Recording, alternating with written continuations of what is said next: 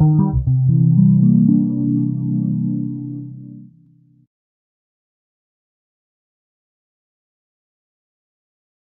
everybody. If you don't understand when I say something, don't hesitate. If it's because of my accent or because of the content, please don't hesitate to interrupt me and ask your question. Okay, so this is a talk about infinite time Turing machines and how they work. So I'm going to present the general framework of these machines, how they compute, and I'm going to present you also an algorithm, the kind of algorithm techniques that we use as computer scientists to deal with set theoretical motions. And I will also present some of my work from my PhD 2 years ago, some theorems. And for people that will attend to talk on Monday, there is also another talk, which will be the next episode of this two-episode series, and we shall present more developments concerning ITTMs.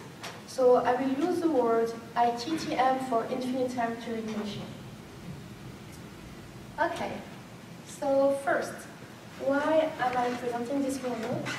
It's a model that I find interesting because we have ordinals as time for computation. So what we mean by infinite time is in fact ordinal time. And what we are going to do here is to see that some particular properties are enhanced by these machines. So these machines allow to speak about certain classes of ordinals. And one of the other main goal of this talk for me is to share the message that ITTMs can be used as a framework to talk about set theoretical properties or mathematical properties in general from an algorithmic point of view. So this is a bridge between computer science and math.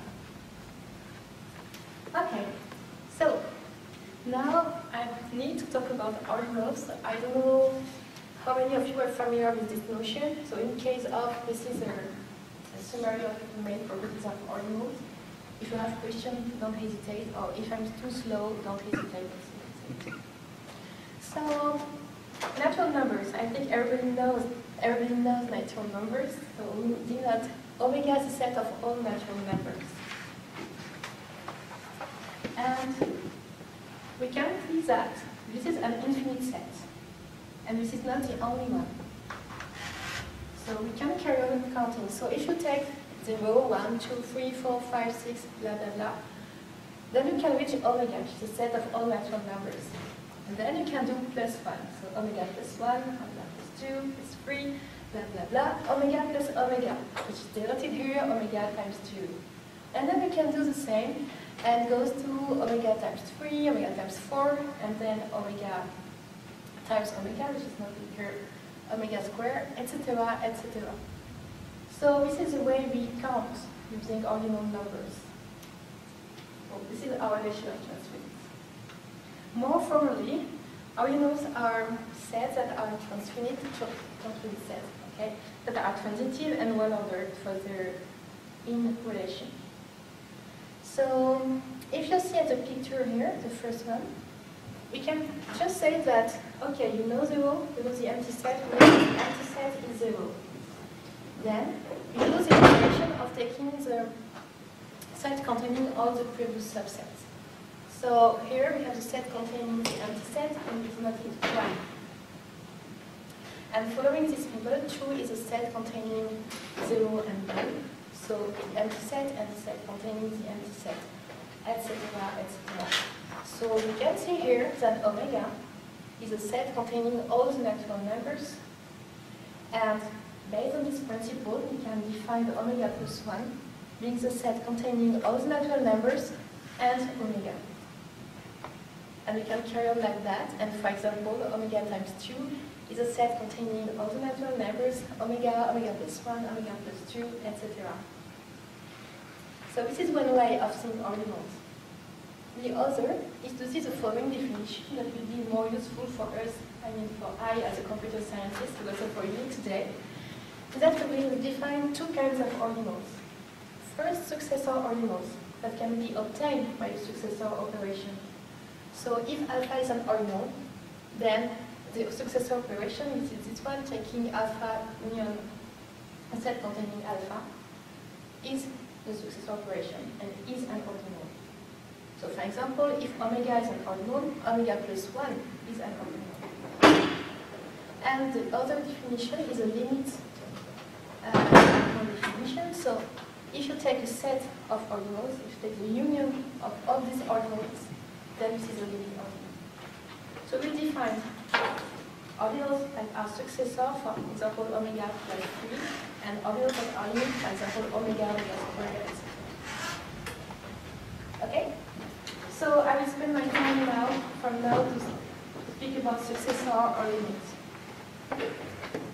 And there is a special case of 0, of course, which is considered as an ordinal, and which is also a limit ordinal. Okay, so I'm not going to talk too much about math, to be honest. I'm going to talk about algorithmics and computer science from a mathematical point of view. And as a computer scientist, the first thing I do is encoding stuff. So I will talk about machines and tapes. And so we need to encode ordinals on the tapes. So I have to present you a way to encode the ordinals. So first, for people that don't know what means countable, it doesn't matter, don't worry. But we will only talk about countable ordinals. So quite small ordinals, depending on the point of view. That's quite small. So here, what I'm going to show you is that if I want to encode an ordinal by a sequence of 0 and 1, I can use the following trick. So what I do is that I set an index for every cell of my sequence. So 0, 1, 2, 3, 4, 5, 6, 7, 8, 9, 10 here. And then what I do is, okay, I want to compare. I want to set 0 or 1 depending on an order. So what I do is I take the order type of the pairs. So I take the pairs, all the pairs of natural numbers, because this is countable ordinals. And I said that if the first coordinate is lower than the second, so for example, here you take x and y, and if this x is lower than y, then you said that the encoding of this pair will be associated to 1.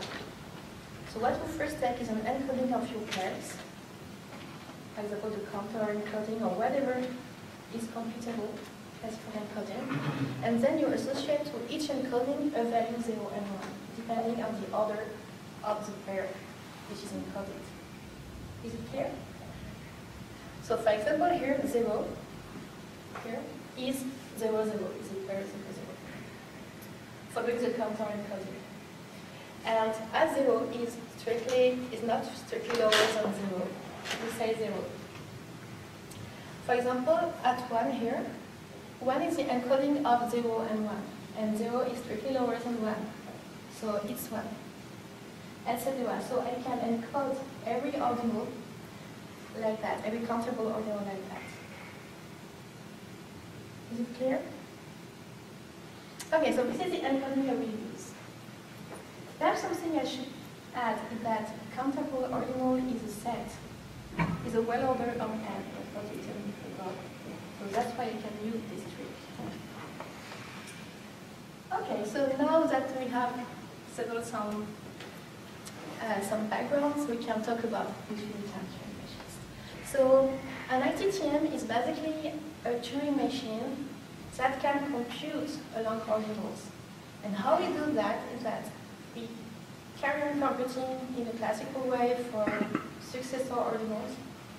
Whatever you know for a Turing machine remains true for successor operations, but we have to add something else, which is a limit operation. So we consider here a machine having 3 tapes, input, output, and work plate, and a single head for all the tapes.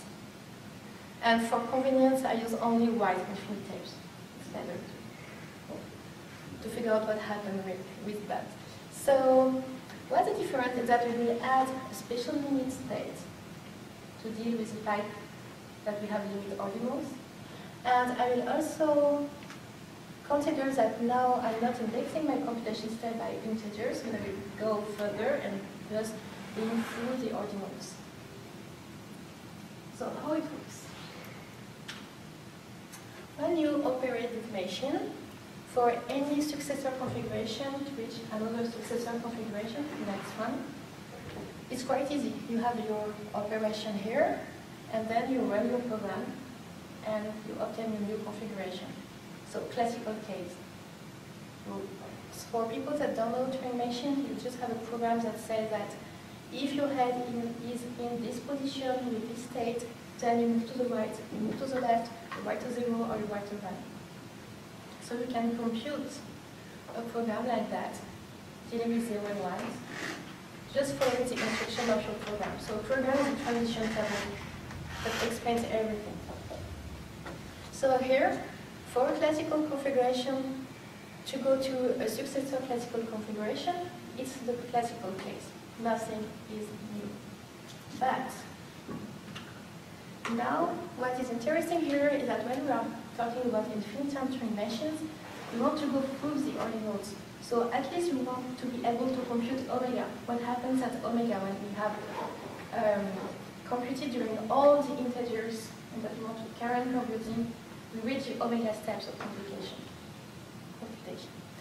So, for example, for the omega step here, what we do is that we look at the tapes cell by cell, and we do the lim sum for each cell. So what we basically do is that we say that the content of our tape at a limit ordinal is 0 in one cell if it was 0 at a certain stage of computation, and that it remains 0. Otherwise, it's 1. So, yes, and what we do also is we take the head and we rewind it. Rewind. Thank you. We rewind the head to the first original cell, and we change the state, and we say that this is the limit state. So now we can go to the transition table, the program, and look at the column that say, what do I do when I'm in the limit state and that I read a 0 or a 1? So the transition table will say, go to the left, go to the right, go to the right, and write 0 or write another side. So the only difficulty here is to take cell by cell the limits of what happens before. So this was for omega. Now if you are reaching omega times 2, for example, you do the same, and you do that for your whole history, not only your last omega steps of computation, you do that from 0. So you still have to remember everything you have seen before. But it is not so complicated, okay? It's just a definition. And this is not the best definition of the word to compute a limit because it is cell by cell. You don't have any global vocabulary. Okay, is there a question here about the model? Okay. So, this machine is interesting because you can decide a lot of things. So here in red is what a classical Turing machine can decide. So any classical system can decide.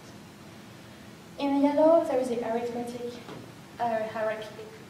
And in blue we can see what an ITTM can decide. So it can decide sigma 11 and pi 11 problems, which is quite convenient. But we don't know what are the limits of these machines. We know that this is a fragment of delta 1, 2, but we don't know anything more. So this is still not so clear. But at least you can decide pi 11 and sigma 11, which is quite interesting. You mean you don't know any properly sigma 1, 2 things that cannot be decided by that? No. No. So, yes. So, a question that is most of the time asked is, okay, if this machine goes through the ordinals, through transfinite time of computation, when does this machine halt? What is the halting of such a machine? And my answer is, this is a classical halting. So, in the classical case, when you have a Turing machine, you halt when you reach a halting state, or when you are about to reach a halting state, depending on the convention. So you have to see that you have an H in your state, in your head, in the state as a state of your head. Here, this is the same. So you can have, for example, at omega times 3 plus 7, just because you have reached a halting state at this moment.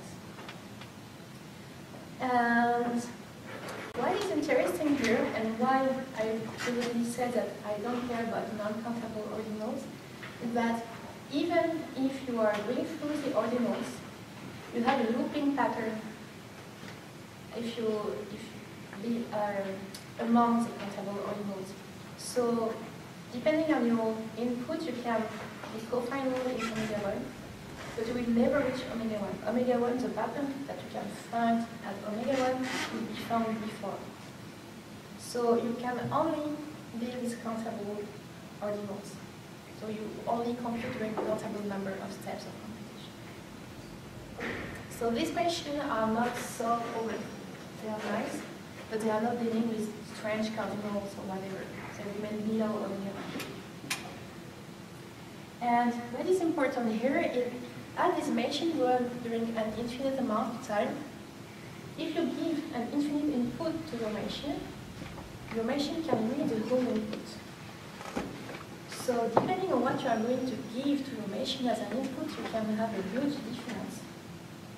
So what we do here, to be sure that we are not computing too strong stuff, we consider that we are dealing with 0 as an input, or a finite input. So we are sure that the machine is not having more power than its natural structure. And when we talk about the halting problem of this machine, we talk about the halting problem on input 0. So this is important, yes? Just to make sure that I understand, there still are just a finite number of states, though, in the yes, machine? there is a finite number of steps. Yes, you just have practically one more state than the classical Turing machine. So it's a finite number. So yes, this is an important remark, right? That everything here is finite. Everything in the definition of finite TTM is finite. There are a finite number of steps, one head, and a finite number of states in your head. So the structure remains finite. What is transfinite is the fact that we add a limit operation so we can go through ordinals. But everything is finite. So, as we are going through ordinals, we are going to distinguish two kinds of ordinals. Two natural notions of ordinals appear here. Is that the ordinals that correspond to halting times of computation. So, for example, I have a program that halts in omega times 3 steps of computation. So this ordinal, omega times 3, is a clockable ordinal. It can be a clock for programs of halts.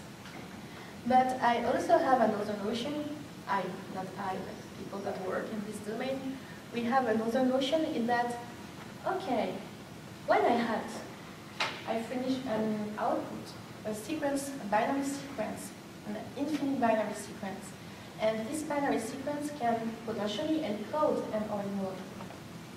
So the ordinal that is encoded by this sequence is called a writable ordinal because it can be written by the machine. So we have clockable that correspond to halting times and writable.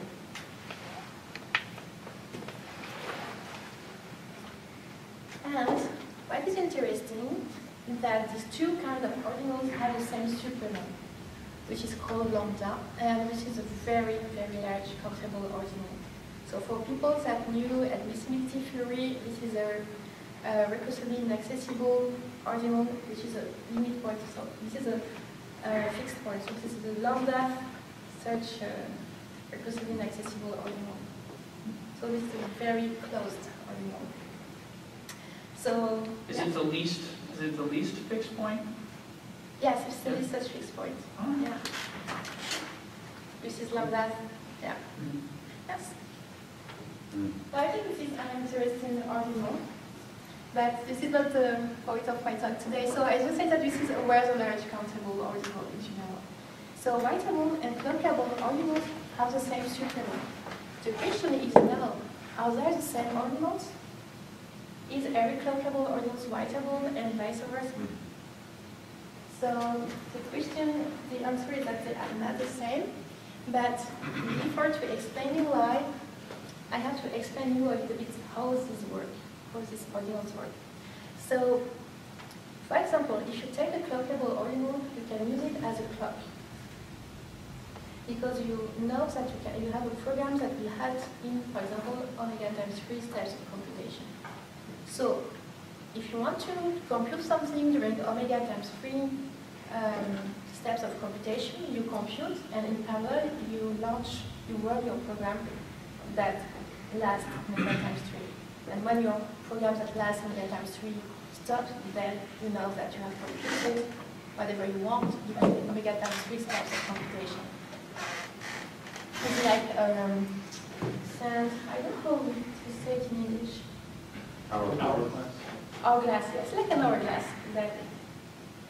And we also have another theorem that says that, in fact, you don't really care about successor ordinals in this case, because you have a speed-up lemma, speed-up theorem that says that whatever you can do in alpha plus n integer steps of computation, then you can do it in alpha steps of computation. So when you are going to take an hourglass, you are going to take only a limit hourglass. That will be enough. And what is interesting here is that I'm not going to enter into the details, but when you have a clockable ordinal, this is an ordinal, so this is an order on the integers. So you can use it and go into it and empty your order. So look for the first element, remove the smallest element, look and look for the second least element, remove it, etc., and then count like that. So this is how your hourglass is working. And this is very convenient with these machines. So clockable ordinals are very useful, and we are only going to deal with limits. Now, I can promise that these ordinals will be, the writable ordinals will be as interesting as the clockable one, because in fact what we are going to see is that there are more writable ordinals than clockable ordinals. So clockable ordinals are very nice because they have a structure, you can do things with them, but in fact everybody is not a clockable ordinal. You can find gaps. So in your structure, contrary to classical Turing machines where every integer is a halting time, here you have some ordinals that are too complicated, and so you cannot have during this halting time. So you have gaps in your computation times. And what is true is that every clockable ordinal can be written, but every writable ordinal is not so, well, it is a well-ordered, but it's not so convenient to use as a well-ordered, and so you need too much time to deal with it. So you will have gaps. So this is not so intuitive compared to classical computability. Here you have to deal with the fact that sometimes you cannot be sure that at this time you will find a program that helps. And this is one peculiarity of the structure of ITTMs. So a gap looks like that. In red, we have the beginning of a gap, a size that we have to determine, and the end of the gap is again in black a clockable ordinal. So the beginning is not clockable and the end is clockable. And here in this talk, what I'm going to present to you is what we can say about these gaps and how we can say things about these gaps. So, first question is, are you sure that there are gaps here? How can we prove that? And the proof is quite interesting because this is an algorithm, and this is what we call dovetailing. So you run a universal machine, a machine that can run all the program. And what you do is that first you only care about limit steps of computation. So at each limit step of computation, each vertical line here, what I do is I check if I can find a program that helps. Okay, I have an infinite amount of time. I have a countable number of programs. So in omega step of computation, I can check every program. So I just do that. So I take the first program. Is it halting in the horizontal line, black line? No, it is not halting. I check the second program. Is this second program halting? No, everything is fine.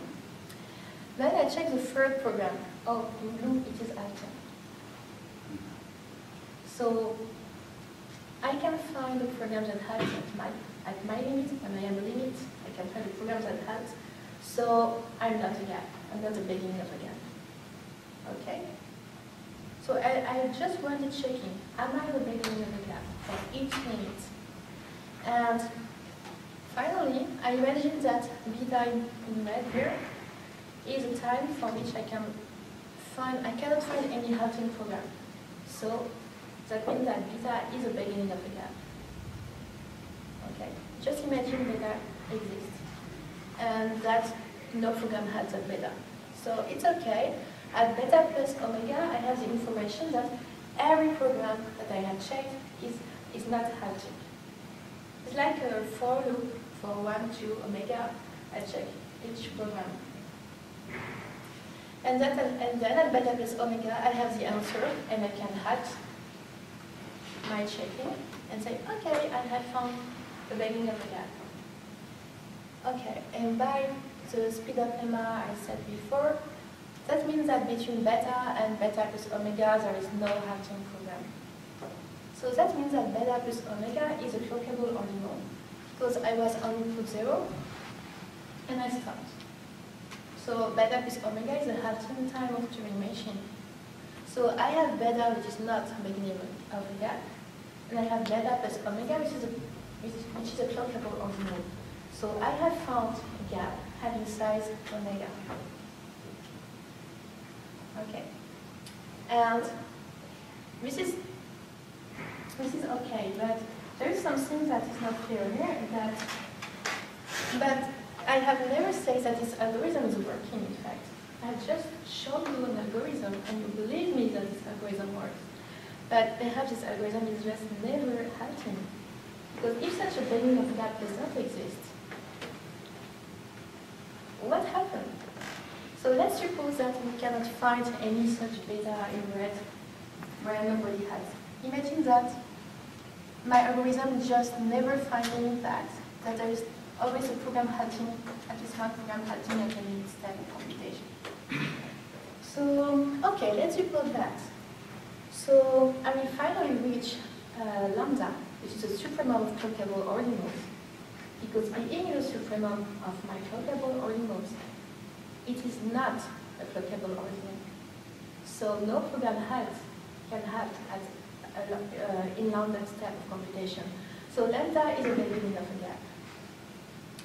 So okay, that means that at lambda I can check that I have no program halting, but at lambda plus omega I can halt and say that okay, lambda plus omega is a clockable ordinal.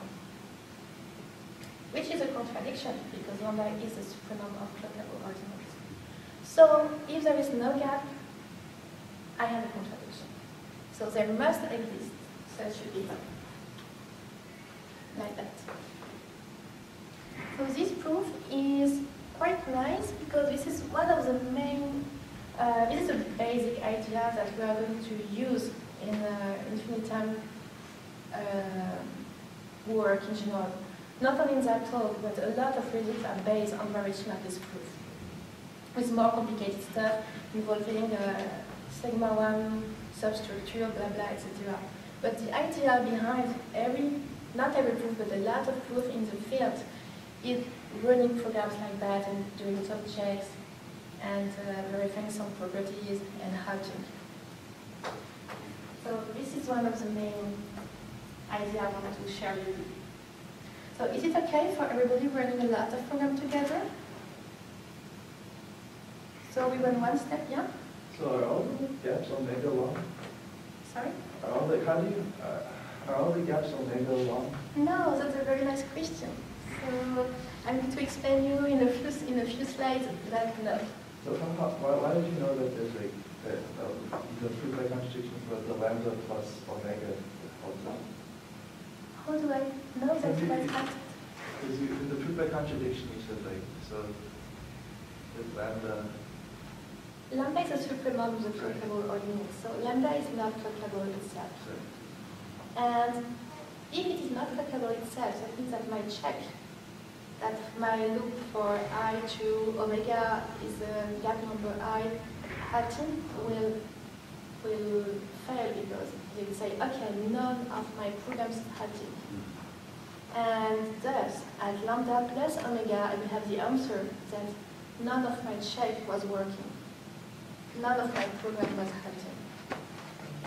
Is there something to write on the board? No.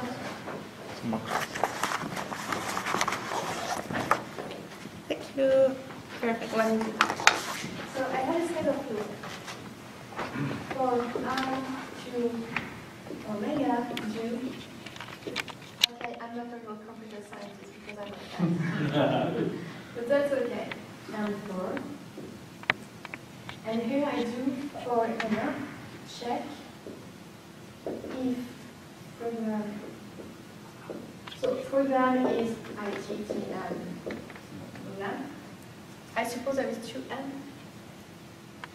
If program number I is hat. And what happens here is that by some algorithmic stuff, I have the answer for each program. You can do whatever you want, use a counter, whatever.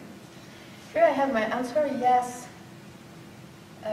one program is halting.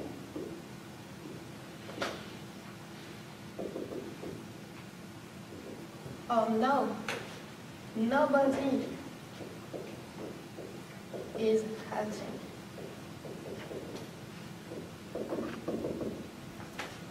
And yes, one program is halting means, oh, no gap. And you are sad because you're looking for a gap. And here, no, nobody is halting means, yes, you have a program, you have a gap. And you do that for each limit. For each limit step of computation. Beta. Let's call it beta. Do that. So, here, if it's from one beta, I have said that nobody is halting. I have a gap starting at beta. So this is a general pattern. Now suppose that each time I do that, I can find at least one program halting. Which is what happens with a classical Turing machine. Can I find a program halting in 2 steps of computation? Yes. 3 steps of computation? Yes. 4 steps? Yes. So no gap. But with infinite term Turing machine, it is not clear. Okay, a priori you don't know. You want to check, and when you check, you suppose that, for example, you can find one program halting every time. Okay, so if you find one program halting every time at lambda, which is a sub of clockables, by definition of being the sub, you are in that case. So that means that you have something like that. Here you can find for each limit of program halting, and at lambda you start a gap. But still I am not a true computer scientist. The complexity of this loop is omega. That means that you will need omega step of computation to check each program. Because your check needs a finite amount of steps of computation, and you do that for each program. So it's a complexity O of omega. Okay, so here you need omega steps of computation to do your check. So your answer that omega, that lambda is the beginning of a gap. You have it here at lambda plus omega. And by definition, you have run program on input 0. And you have here is your answer. So that means that this ordinal is clockable. But this is not possible because this is a sub. Right? Here, lambda is a sub of the clockable ordinal. So this is a contradiction. That's where you can find the next gap if you start at the end of the gap. Exactly. So now that you, exactly here, imagine you have found a gap here. You can run your process again and find another gap, which will also have size omega, etc., etc. But we are dealing with ordinals, so with limits. So with limits of limits, and limits of limits of limits, and limits of limits of limits of limits. So what will happen is that sometimes we'll have limits of sequence of gaps, and those gaps having a size greater than omega. And I'm going to talk about it right now. Is it clear? Okay. So now we are sure that this gap exists. So it's not just a theory of Joel Hankins or myself or whatever, whoever working on the subject. This gap exists. And what I'm going to say to you here is that the literature is saying a number of properties about these gaps. So I'm going to recall you these properties. So first, exactly your remark. Above any clockable ordinal, I can run the same process and thus prove that the first gap above any clockable has size omega. And what is interesting is the next theorem that says that, in fact, I can find gaps having the size I want.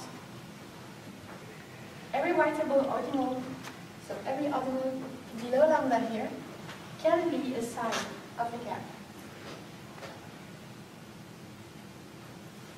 And I think I have a figure. So here you have the first gap having size omega, and then for every alpha you can find a gap having size alpha. Because in fact in your process here, when you check, you can do all the things I'm checking. You can check, but you can also run a process. For example, counting through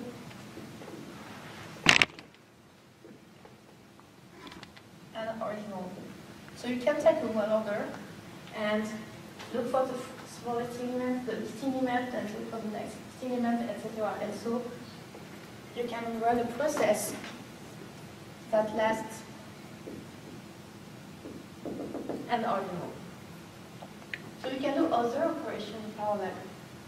And thus you can prove that you can find gaps having size alpha for every writable alpha.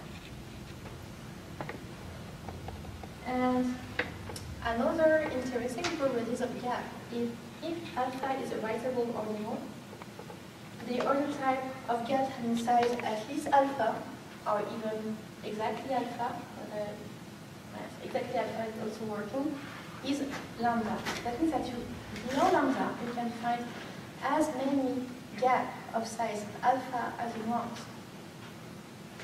So this means that the structure, so you believe that you have halting times. Okay, let me go on here. You believe that you have halting times, but in fact you have lots of gaps. You have many gaps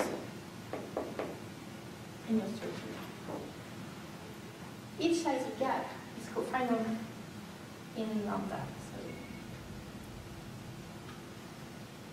So this is a summary of what I'm saying to you. But what we don't know here is, okay, what is the face of ordinals beginning gaps? What is the face of gaps? What is the face of ordinals inside gaps? So I'm going to show you a little bit more about these ordinals. So first, I need to talk about admissibility. So admissible ordinals are very well closed ordinals. So for people that do regression theory, classical regression theory or higher order regression theory. Ordinals, admissible ordinals are ordinals that are cool to compute along, but are so close that whatever you can do as an operation, it will remain below your ordinal. So more concretely, or more formally, a limit ordinal, or an admissible ordinal is a limit ordinal such that if you go from below, from below,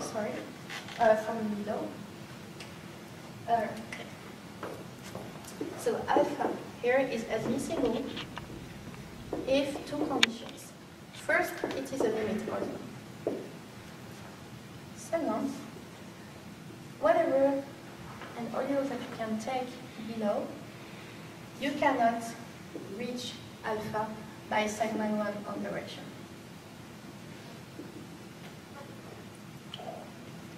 This is the idea. The precise definition is if an ordinal alpha is admissible if and only if there does not exist a function f from an ordinal below gamma, so that f is unbounded. That means that f has no greatest element in alpha and f is sigma 1 definable in alpha. So, next definition. I don't know if people know the L hierarchy here, the golden hierarchy. But in set theory, there are lots of hierarchies, but two main. First, V, which is hierarchy that say I take the empty set, then I take the power set of the empty set and the power set of the power set of the empty set, etc. And then we can build all the sets based on the empty set. And this hierarchy is quite cool because you can build all the sets, but the power set is sometimes a bit powerful. You can take a lot of things. And Godot introduced a new hierarchy that was L, which not take all the previous sets, but all at each step, in fact, of computation, you take only the set that you can reasonably define knowing the previous steps of your hierarchy. So this is a def operation here. And for a limit step, for a limit rank of your hierarchy, you take the union of what you have defined before. So def is a key of this definition. And what means to define something reasonably is that you can have definability is the fact that you can find a formula such that X is definable on your model M with your language. So here the language will be in the appartement. Okay, in. So this is a sigma 1 definition. So that's what we are going to use in that hierarchy. I don't want to be into the detail because it's not so comfortable. I want you to know that what we are going to do here is that we can define by a sigma 1 formula the function f that we are talking about. That means that, for example, dealing with ordinals, we can add two ordinals, multiply two ordinals, etc., etc. Do reasonable operations. Is it clear or not? Okay. So, why am I talking about this admissibility notion? That because the ordinals that begin gap are admissible ordinals. That means that when you are here at the beginning of a gap, or here, it means that an ITTM can do stuff here, but cannot do stuff for Y here. And this is because you have this notion of sigma 1 definability on my slide, on the previous slide. It's because admissible ordinals are closure ordinals. So, and as an ITTM are linked to set theory and a computation model, it is quite logic, it is coherent to have the fact that some very close ordinals correspond to non-computable stuff. Okay. So what I haven't worked in my slides is that when you take an ITTM on input 0, or finite input, what you do is to compute the level of the L hierarchy. So in fact, writable ordinals are reals. You can convert them into reals, and they are the reals of the L hierarchy. And for people that know the L hierarchy, you have gaps in the L hierarchy. And these gaps correspond to these gaps. So these gaps are much greater, they are bigger, etc. because of the machinery of an ITTM, because we are introducing some noise on the way we compute. But basically, this is the same notion behind. It's because the ITTM are in fact just a model of computation, a concrete model of computation, allowing to describe algorithm, etc. That it's just a description of what happens in the L hierarchy. So this is not written in my slide, but this is a reason that admissibility is closely linked to ITTM. Okay, so that was what literature said about gap before my PhD. And during my PhD, I tried to better understand what happened. And so I my advisors, introduced some properties. So here, what we know is that we have lambda gaps of size alpha for every writable alpha, and that the beginning are admissible ordinals. But we don't know how is the size distributed, and we don't know so much about these admissible ordinals. So first, what I proved in my PhD is that the structure is very, very gappy structure.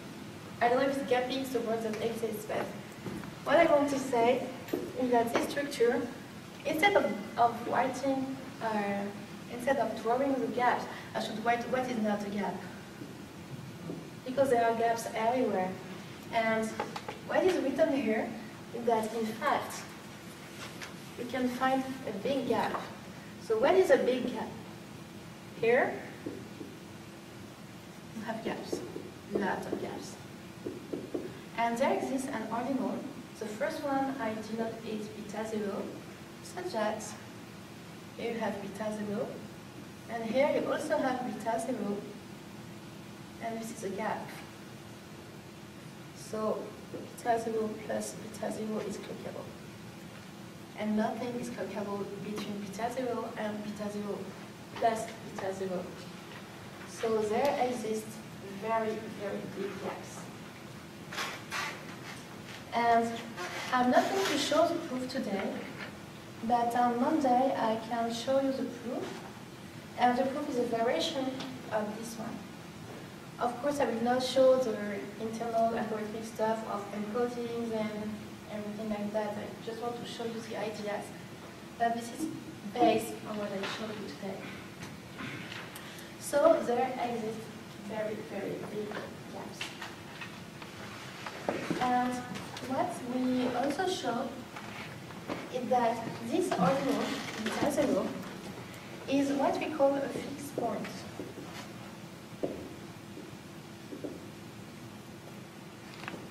So a fixed point means that this ordinal is talking about itself. Here, beta 0 is in fact, this is another property I wanted to talk to you about. Here.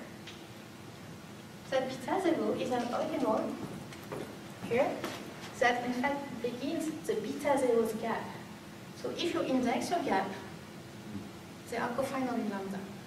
If you index your gaps here, the gaps before beta 0 are cofinal in beta 0. So this is like a small lambda. So beta 0, what I'm going to write is false, but this is the idea. Beta 0 is like a baby lambda. So it's like lambda is beginning a gap having size lambda. So yes, at first sight I was very surprised when I was a PhD student. I wanted to show the reverse.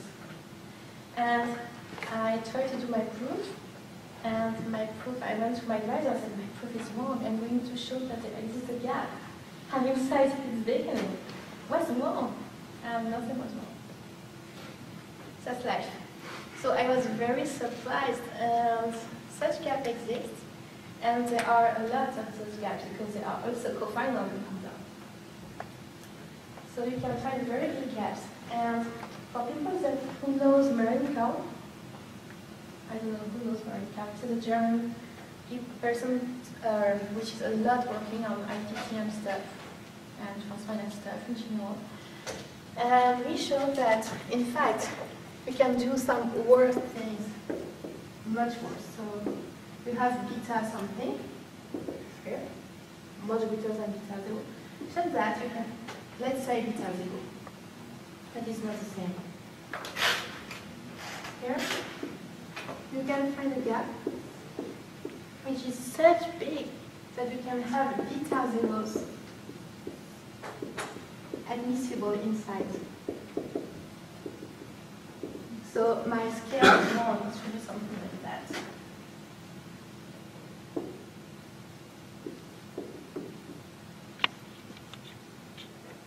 So just to give you an idea, when you take an admissible ordinal, this is a closure ordinal.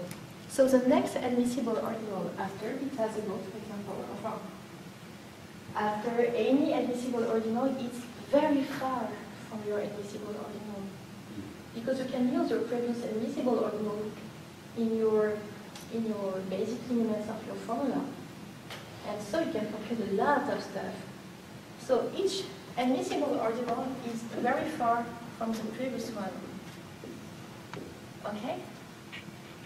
And here I can describe gaps having this number of admissible ordinals inside. So this is huge. Just so I can't imagine it personally. I can't figure out what it looks like. But you suggest enormous gap. So there are gaps everywhere, and they are bigger and bigger and bigger. I have also another property, which is not so impressive, it's nice, that before beta 0, so this ordinal is interesting. This is the first baby lambda. So before the first baby lambda, everything is fine. Okay, this is a world with unicorns and rainbows. Everything is beautiful. And after it's hell. So you can describe the structure like that. Here it's hell, and here it's unicorns. Why? Because before beta 0, we can define a function that maps every ordinal alpha to the beginning of the first gap having size alpha, and this function is increasing. So the first gap having size omega times 3 occurs after the first gap having size omega times 2. And after the first gap having size omega times 2, you have a lot of gaps having size omega because you have colloquial ordinals. And as we said a few minutes ago, after each colloquial ordinal, we can find a gap having size omega. So the structure is very nice. You have a lot of gaps of size omegas and a lot of gaps of size omega times 2 with gaps having size omega between, and then your first gap of size omega times 3, etc. It's a well-ordered structure. Everything is fine. But after beta 0, you can find gaps greater than, lower than beta. This order is not preserved, so we can find big gaps occurring before gaps having small size. So this is nonsense. So below beta 0, everything is fine, and after beta 0, everything is nonsense and very big. So the structure is very hard to define. So this is the only thing we can say. Before beta 0, the structure is regular. After, it's still open work, but we have examples of things going very bad. So this was the fact that beta 0 is a baby lambda. And so this is the end of my talk. So what what I want to say here is that ITTM are not only a game with Turing machines and Linux operation. This is more than that. This is a model, or not a theoretical model, just a computation model for algorithms that can prove logical properties. Because this algorithm, with this kind of algorithm, you can talk about a hierarchy of ordinals, you can talk about admissibility, you can talk about the L hierarchy, you can talk about a lot of theoretical concepts. And it looks like a little bit messy, but it's quite easy to write these kinds of loops. You have loops, you have to define what happens concretely with your tapes.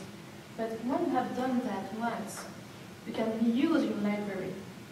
So you have an ITTM library, which is an abstract kind of thing that in the computer, that you have high-level primitives that you can use, and you can describe a lot of properties with simple loops and properties on ITTM.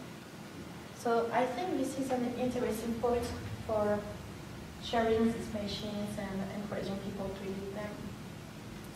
So yes, this is my bridge between computer science and mathematical logic. But there is still a lot of work to do. For example, I think we can use this machine to characterize admissibility. So admissibility is characterized in different ways. For example, we can say that the level of L hierarchy such that they correspond to axiom of equivalence are admissible. So the ranks corresponding to this level are admissible ordinals. You can say that. You can use the definition I have shown with some slides before. But that still remains classical mathematics definition. And I think that we can use ITTM, an algorithm, and a more computer scientist approach to talk about admissibility. And then have something more easy to use from a high-level point of view. The point is that it is quite complicated because of the hell about beta 0. So we introduced with Merlin a level of admissibility. So if you are an admissible ordinal and a limit of admissible ordinals, you are recursively inaccessible. So you have rank 0 or rank 1. And then if you are a limit of such a limit, you are rank +1, etc., etc. So you can talk about admissible ordinals as limits of other admissible ordinals. So you can talk about gaps between limits of other gaps. And so try to find a way to properly define what it means to be admissible. But the point is that here you can find a lot of admissible ordinals inside a gap. So that is not such an easy work to do. So this is an open question. So if you have time, I'm interested. There is things to do in that direction. Another thing that has to be done, and what leads my work in other fields, is that I think that gaps can also be found in other transfinite models of computation. Because what are the gaps of the admissibility theory? So they are present in other fields, in other notions, and in particular in other transfinite models of computation. So how can we define this gap? How can we better understand how they work to still define admissibility?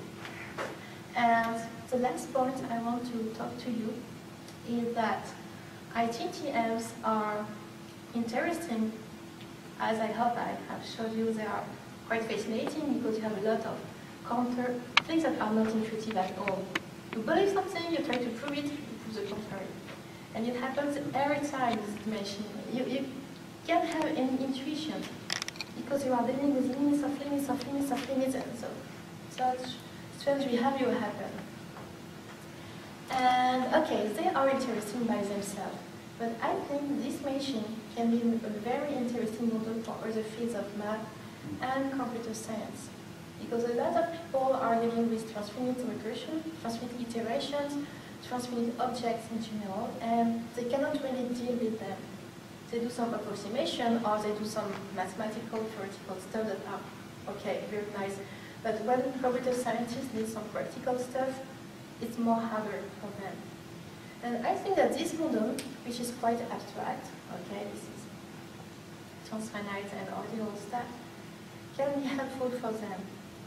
And what I try to do currently in my position and what I try to do in general is to establish links with other directions. So with computable analysis, with non-standard analysis, with currently differential equations that are used in a lot of fields. And with dynamical systems, with discrete dynamical systems, continuous dynamical systems. So I try to use this machine as a framework to be a way to express things in a more easy way for a lot of people. So I hope I have convinced you that it's interesting. And thank you for your attention.